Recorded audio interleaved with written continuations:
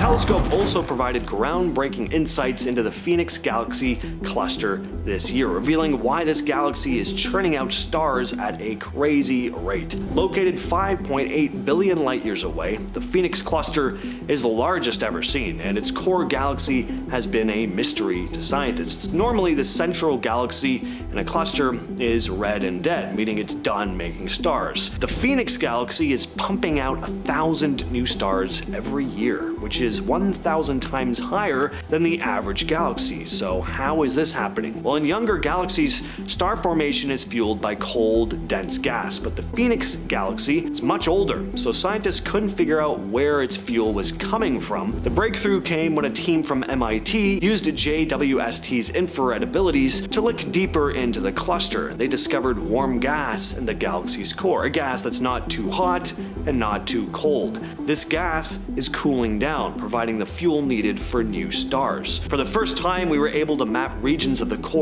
where the gas is in an intermediate state between hot and cold, said the team.